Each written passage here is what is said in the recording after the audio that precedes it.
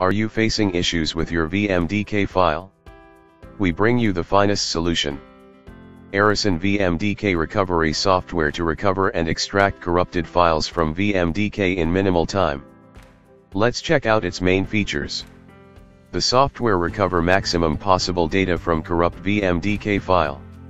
It supports VMDK files saved in fixed disk and dynamic disk types. Performs file recovery from master boot record and GUID partition table.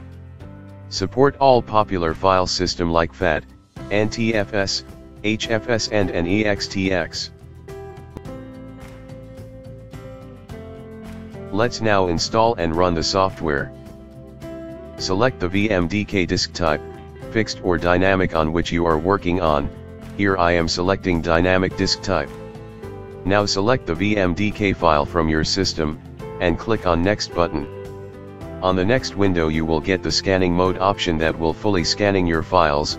Select either standard or advanced mode depending upon your need, and check if your partition type is GPT.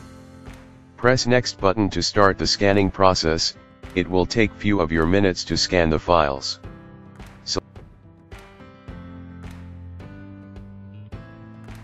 Select the listed volume, or you can also add another volume to the list. You can see the custom volume setting option on which you can change the start and end sectors and the file system.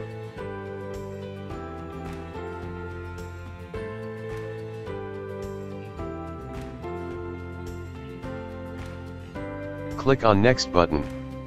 Now select any of the recovery modes to recover your corrupt VMDK file. Like here I am going to select deep mode that will start the recovery process. The recovery process will take some time to recover your data and gather them together. A pop-up appears which states that file has been recovered. Click OK and move forward to save your recovered files. Select any of the folder or files from the list directories, and click on Save button to save the recovered files.